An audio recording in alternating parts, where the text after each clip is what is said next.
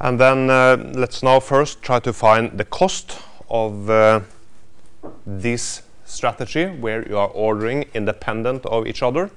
And then we have the cost function for both of these products. So we have the G of Q, which is the K lambda divided by Q plus 1/2 QH, which is the cost function. And we have to add for both of these products the cost for the independent strategy. So we have to find the optimal order size, which we have done, and calculate the cost for that optimal order size. And we also remember for the formula I presented short time ago, earlier today, that the G of the optimal Q is equal to the square root of 2K lambda H, which can be used in this case. So the G first for the hex nuts of the optimal Q is then found to be using this formula here for and the parameters for the hex nuts, and we will find out that this is a total of 387.30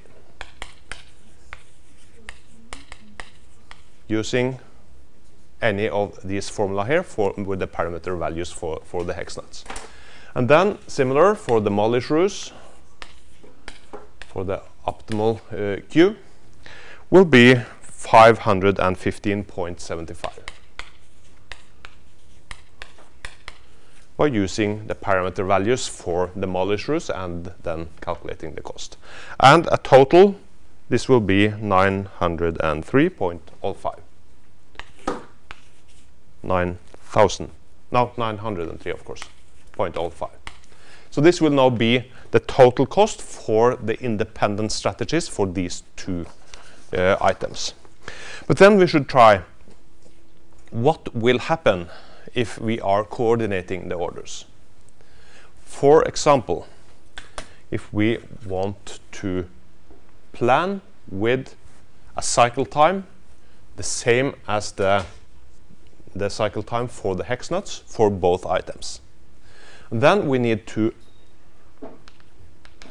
adjust the order size, so by using the same rate we will actually meet zero inventory at the same point. Otherwise will be what we also will see, we should now try to compare the costs with the independent strategy with the order size or the cycle time for the optimal cycle time for the hex nuts, and then also with the optimal cycle time for the molly shrews. In the latter case, then we have to reduce this size and with the same rate meet exactly the zero inventory at this point. So we have to adjust the order size to meet the cycle time that we actually want. And then we can reduce the cost because we are able to coordinate the orders, and we only have to deal with the ordering cost once. So in this case we will have a function which is the G, let's call it the HM,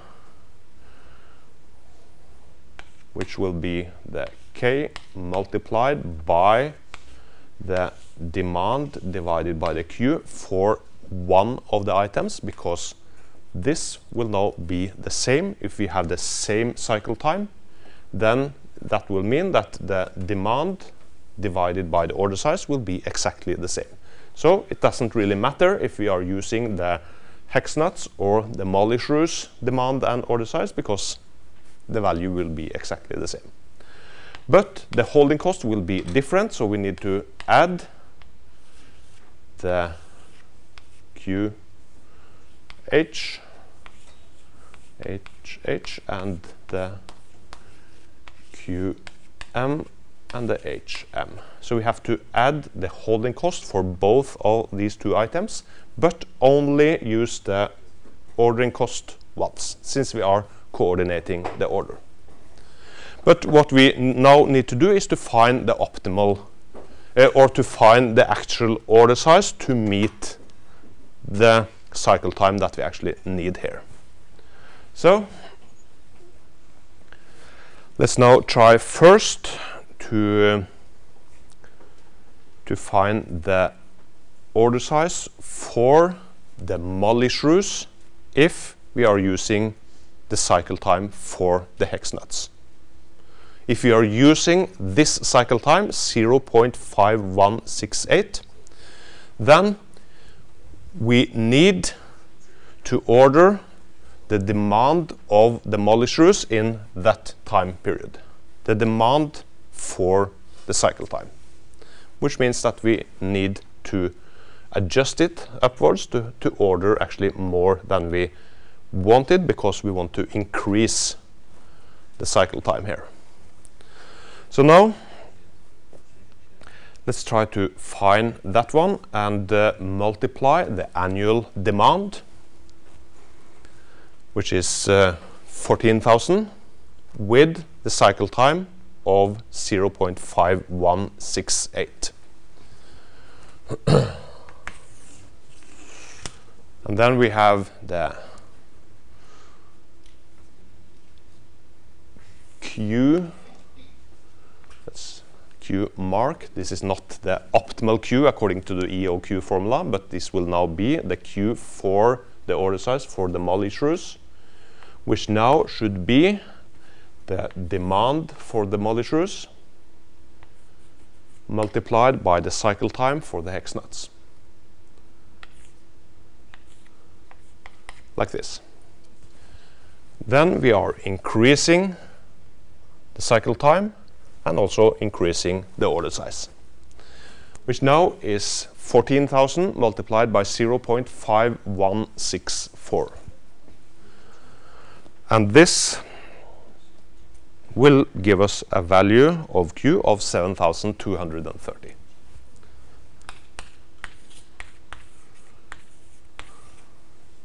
Which we now should try to find the holding cost, because we know in this case that the G, the cost function for, let's now denote this as the optimal strategy for the hex nuts and the new strategy for the molly shrews, will now be this will actually be the same as we have found here. As we have found here, of course, 387.30. Because this is the optimal strategy for the hex nuts, but then we need to add the holding cost for the molly shrews, which now hopefully will be smaller than this value, because we don't have to include the order cost, because the order costs are now included in the optimal strategy for the hex nuts. So here, this will now be 387.30 plus 1/2 of the new number of items here, the new Q size, 7,230, and multiplied by the holding cost for the molly shrews, which was 0.095. Which give us a total cost for this strategy, which should be 730.71.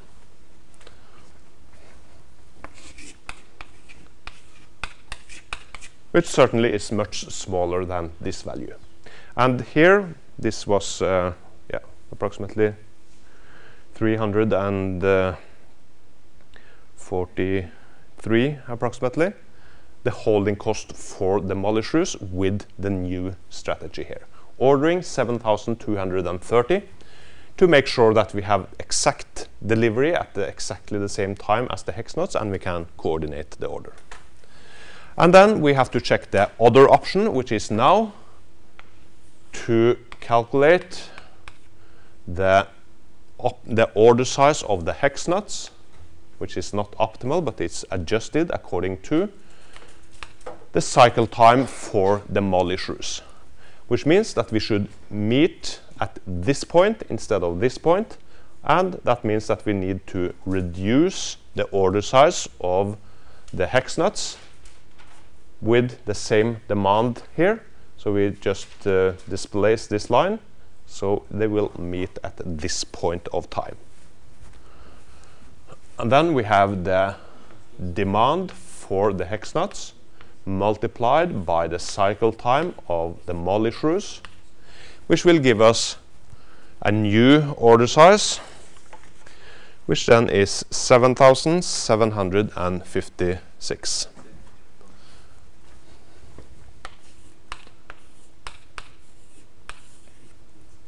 Which is smaller than the optimal order size in the independent strategy, which was 10,328. Then let's try to calculate the cost in this case. So this is now the cost of H and the optimal M strategy. The optimal M strategy, we have already found the cost here, 515.75.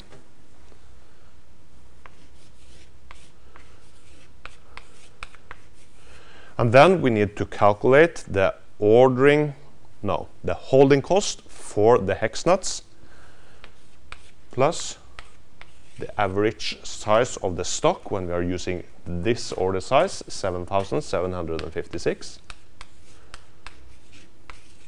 and multiply by the holding cost, which is 0.0375.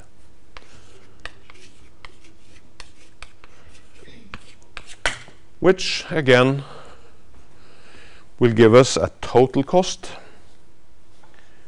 in this case, which is 661.18.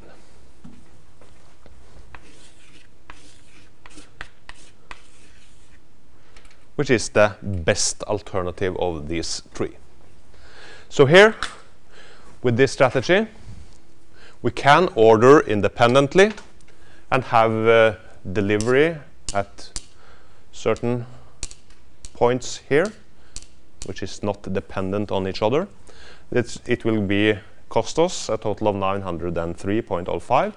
We can adjust the cycle for the hex nuts to the optimal cycle for the molly shrews, or we can adjust the cycle time for the molly shrews to the optimal cycle time for the hex nuts. Three different alternatives, and in this case we can see that using the optimal order size for the molly shrews would give us the lowest value of the cost function. So this is the best strategy in this case.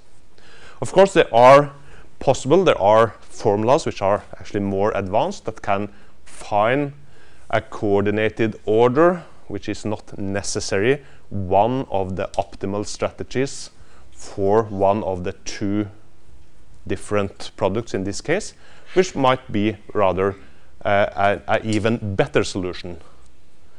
But this is not a part of this course, but you should also know about that. But here, of course, coordinating orders when you're buying from the same vendor will usually be a good idea instead of using the independent strategy for each of the different products.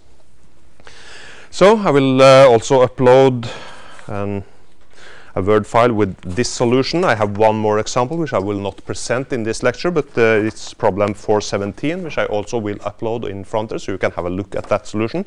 And that's another example on the production situation, where you are producing instead of buying, and then you need to calculate and find the uptime period, the period of production, and also have to reduce the holding cost by the fraction of which is the difference between the production rate and or the consumption rate and the production rate.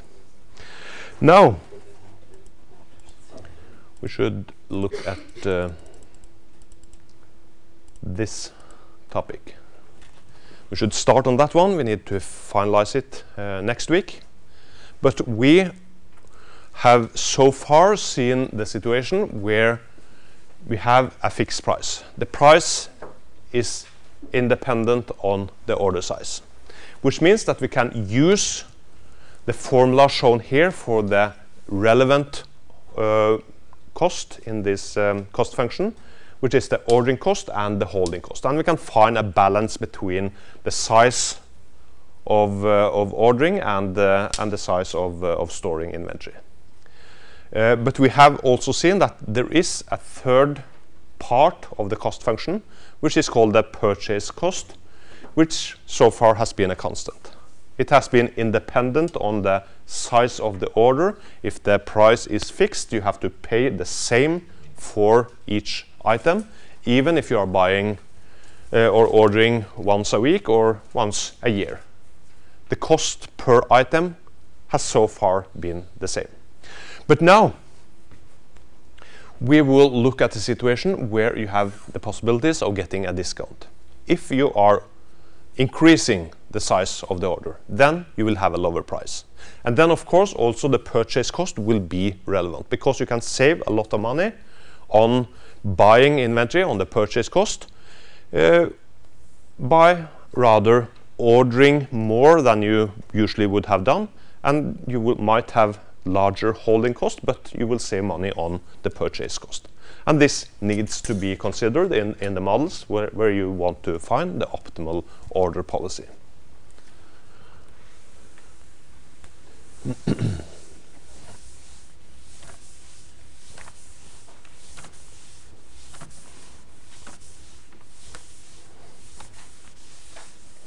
And as we also can see here, we have two different, at least in this course, we have two different types of quantity discount model. One is what we call the all unit discount, which means that if you are ordering more than a certain amount, you will have a discount on all the units in the order. The second one is called the incremental discount, means that the discount is applied only to the number of units above the breakpoint. So you will pay the same for the first number of items, but if you are ordering more than what we call the breakpoint, then you will have a lower price for those in excess of the breakpoint.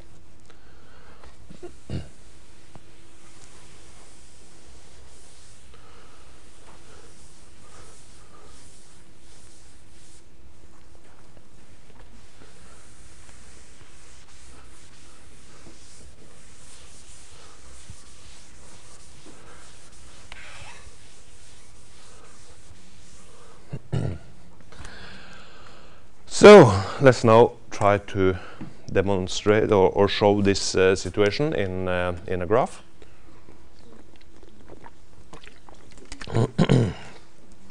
Here we have the cost function of buying according to a certain number of or a certain size of the order. So the Q value is now in the x-axis here. And you're given breakpoints, in this case, at 500 and another breakpoint at 1000. Which means that if you are buying less than 500 units, you will have to pay 30 cents in this case per unit. But if you are ordering at least 500, you will get a lower price, 29 cents. And if you are buying more than 1000, you will get an even lower price per unit, which means that the total costs will increase per unit here up to 499. But if you buy the last one, 500, you will actually have to pay less. So the total cost for the purchase here will be less if you're buying 500 than if you were buying 499. And the unit price will, as we can see, be reduced from 30 to 29 cents. And similar, the next breakpoint, you will now by increasing the size, it will increase the cost of the purchasing cost will be increased by 29 cents per unit. But when you reach 1,000, the total price or the total cost will be reduced again. So it will be well, you will save money on buying more if your optimal strategy is close to the breakpoints. The other strategy is like this. You have to pay, you have breakpoints of 500 and 1,000, but now you have to pay 30 cents for the first 500 independent. If you are buying more than 500, you will have a fixed price of 150, which is 500 multiplied by 0.3. But then the next price here will be 29 cents for the next 500, but if you are buying more than 1,000, you will have to pay 150 for the first 500 and 145 for the next 500, a total of 295. And then you will have a lower price for those exceeding the breakpoint of 1,000. And we can also see that the property here of the optimal solution for the all units discount, the optimal will occur at the bottom of one of the cost curves or at a breakpoint, which we will see in a short while. Or one will then compare the cost at the largest realizable EOQ value and all the breakpoints succeeding it. But on the incremental discount, the optimal will always occur at one realizable EOQ value. So you have to compare the cost at all the possible EOQ values, which is within the scope of that particular price. But we will first look at the all units discount, and here we can see the cost function. The first cost function here is the cost function in our example, which was a price of 30 cents. If the unit price is 30 cents, we will have a cost function which looks like this. And what is bold here is it within the scope, within the queue size, where this price is the actual price, which is less than 500 units. The second cost curve here is the cost curve for a price of 29 cents per unit, which is of course lower at any point than the first one. If you're buying if you're paying 29 cents, it will always be less costly than buying 30 cents. But this is only valid in the scope between 500 and 1,000 items per order. So here, even if you have a minimum cost here formed by the EOQ formula for a price of 29 cents, it will be around here. You cannot use that amount because you will not get that price here. So you need to increase the order size up to 500, which is the lowest quantity where you get the new price. And that will be similar for the third alternative, which is a price of 28 cents per item. The cost curve looks like this, but the price is only valid from the breakpoint of 1,000 and at the bold line here. So the bold part of each of the cost curves is the part which is valid for that particular price and that particular order size. So here, what we need to find out first, we need to find the optimal order size for the price of 30 cents, the original price, which will be around here. Then we should check against, of course, we should also find the optimal order size for the second price, but the optimal order price for such a order size for such a price will be around here, which is not valid. So we need to increase and check what is the cost if we are using the breakpoint or the lowest quantity that where we can get that price. And similar, here we need to check that breakpoint, which is the lowest quantity where we can get the price of 28 cents. So here we have three different options. One is the traditional EOQ value, the second is the first breakpoint, and the third is the second breakpoint.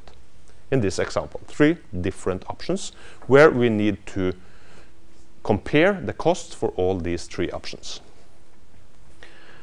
Here is the cost curve for the second, the incremental quantity discount. And here we can see that we have cost curves that will meet at the breakpoint. So this bold curve is what is valid for a lower order size than 500, the breakpoint. And then this curve will continue here, but it's not valid anymore because it will be just replaced by the new curve, which will continue here. And again, meet at the next breakpoint, and then we have to follow the curve which comes here for the new price. But here we can see that we have an option here, which is one possible optimal order size, minimum cost. We have another one here, and this is also within the scope of that particular price. But the lowest point for this cost curve is around here, which is actually without the scope. So in this case, this is not a possible option, and when the second curve has a lower breakpoint, has a lower value in the breakpoint here, when the last curve has an optimal which is without the scope, and the scope for this curve here is larger than 1000, then this is not a possible solution. We will see example on that later, but first we will focus on the all unit cost. Not this one. This one.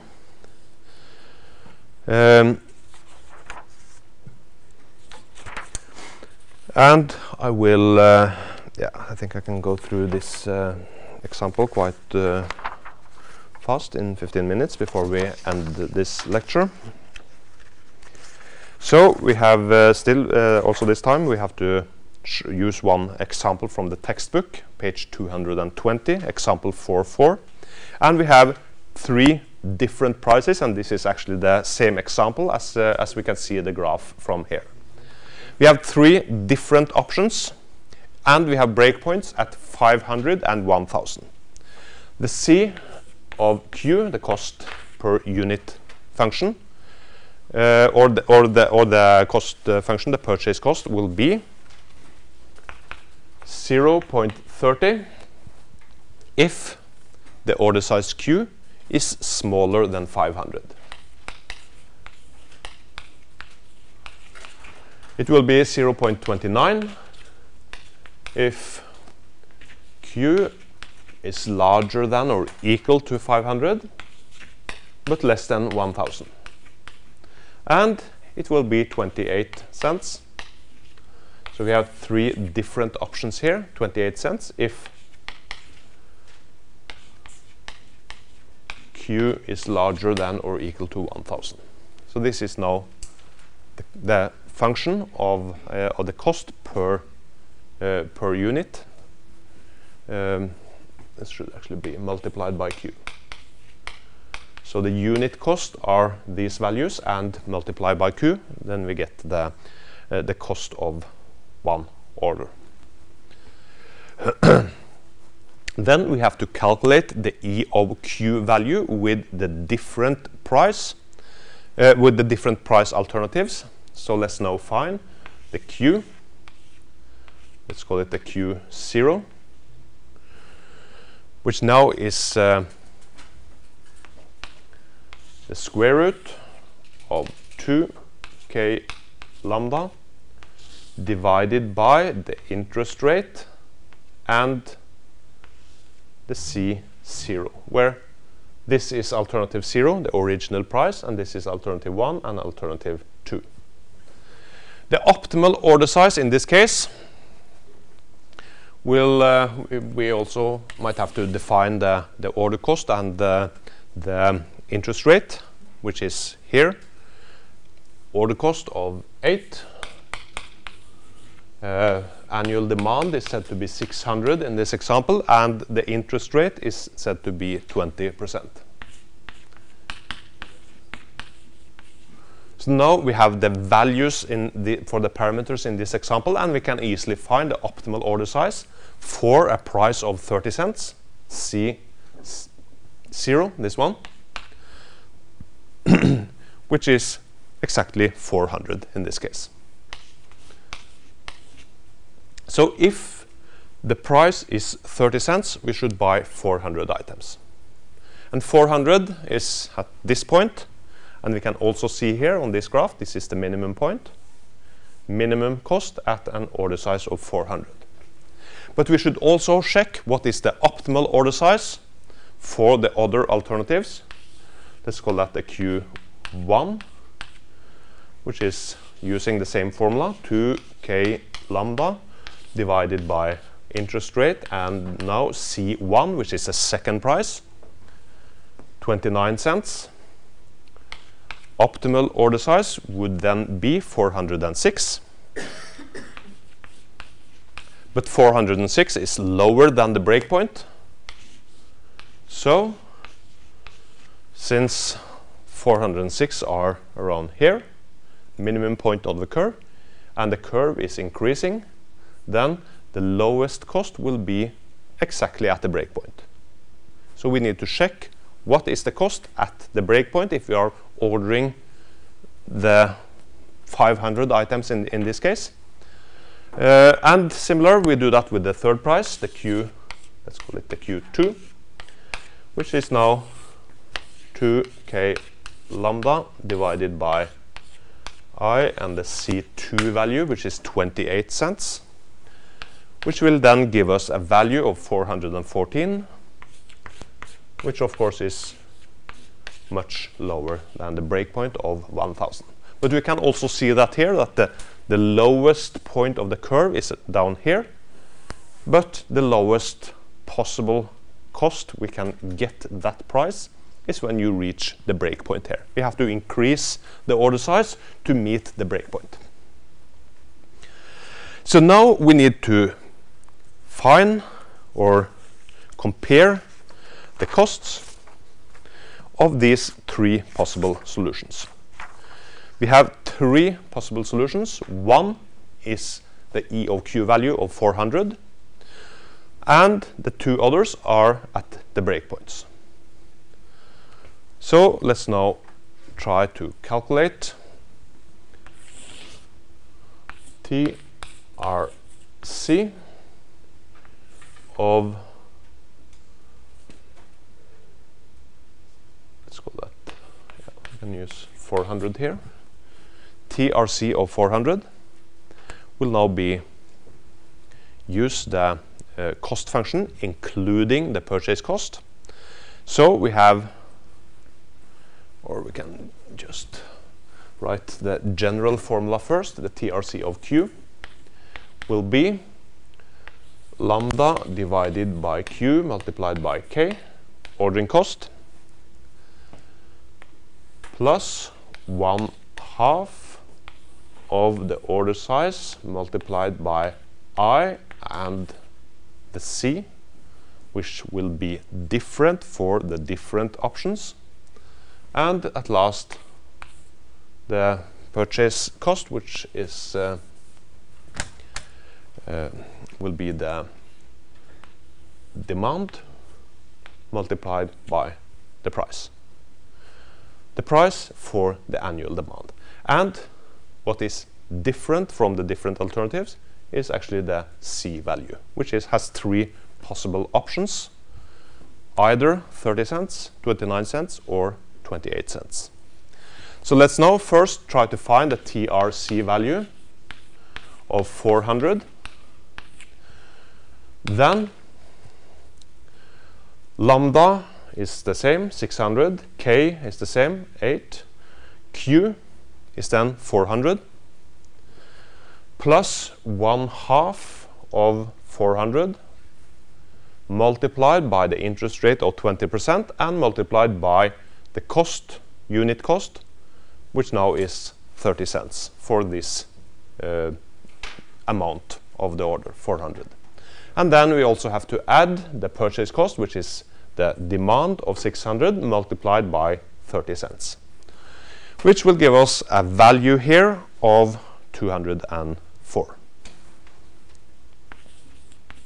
So the total relevant cost for the first option with the setup cost, holding cost and purchase cost, now we also need to include that one, will be 204, which is approximately here. Second option, TRC, total relevant cost of the alternative where you can get a lower price, which is the breakpoint at 500. So if you increase from 400 to 500, you will get a lower price, which means lambda, or the demand, and the ordering cost are the same. The Q will now be 500. 1/2 of 500 multiplied by the same interest rate and the lower price of now 29 cents, and plus the annual demand of 600 multiplied by the price of 29 cents will give us here a total cost of 198.10, which we can also see here that this value is around here, which is lower than 204. So here it certainly is better to increase the order size from 400 to 500, because then we will have a lower price and a lower total cost. And we need to check the third alternative, TRC, of the third alternative, which is the second breakpoint, 1000. If we increase the size of the order even more, we will use the TRC function, now divide by 1000, find the average of 1000, and use the price of 28 cents, and also use 28 cents in the purchase cost here, which will give us a final or a total cost of 200.80,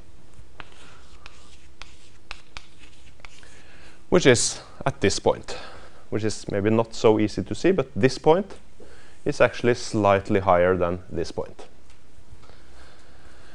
So in this small example, we can see that we have 3 alternative costs, and using an order size of 500, which will give us a price of 29 cents, is actually the alternative that will give us a lower cost. We can increase the cost to increase the order size to 1000, which will mean that we get an even lower price, but to store 1000 item will then be so costly that this alternative will actually be more expensive than this alternative. So here, among these 3 alternatives in this very small example, the best alternative will be to order 500 at a price of 29 cents.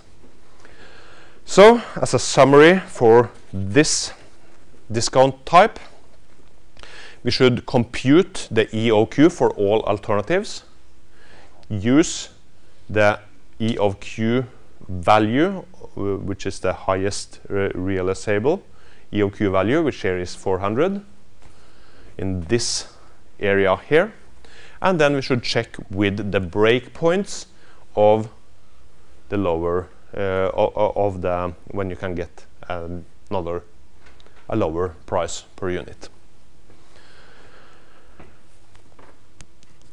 Yeah. So at least that was the theory. I will also go through one more example, numerical example, on this discount type, and also then next week present the other discount type, the incremental quantity discount, which is the 2 discount types we will have a look at in this course. But there are, of course, lots of different other options of discounts when you come into real life. Okay, I'll quit this lecture, and as mentioned, remember the assignment number 2, which should be delivered by tomorrow morning. And then I will hopefully be able to evaluate and give you some feedback during this weekend.